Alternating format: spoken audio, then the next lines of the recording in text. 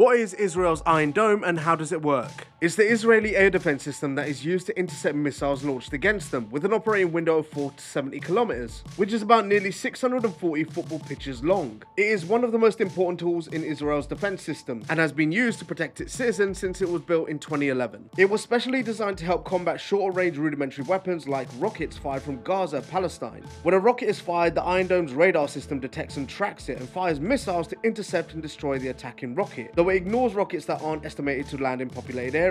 These interceptions sound like a loud bang and can be often felt on the ground. During the 2014 Gaza war, it was said to have intercepted over 90% of rockets fired at Israel, according to the Times of Israel. So why were missiles launched during Hamas's recent surprise attacks still able to get through? Well, because the Iron Dome system was simply overwhelmed. There are around 10 batteries loaded with 20 interceptor missiles each around Israel, but the attack had around 5,000 missiles fired in a 20-minute period.